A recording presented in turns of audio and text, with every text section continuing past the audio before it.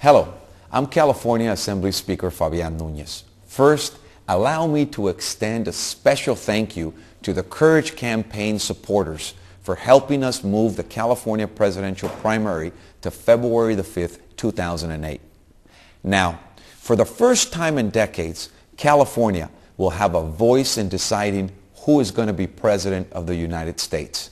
And it's about time that we take our rightful place as the largest and most diverse, economically powerful state in the Union.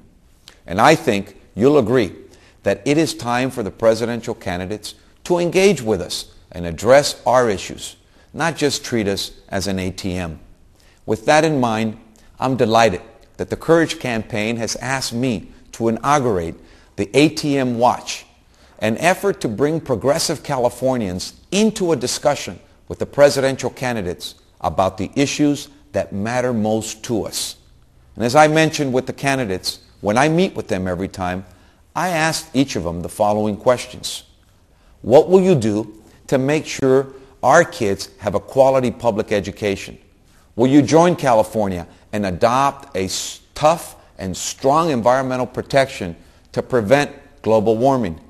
Will you assure that we have fair immigration legislation that allows a path to citizenship and fair treatment for all workers? Will you assure that California gets more than the 79 cents back on every tax dollar we send the federal government? The early primary means that while the candidates will continue to swoop in for all of the fundraisers in our state, this is the time to take their interest and ask them the tough questions about the things that most concern Californians.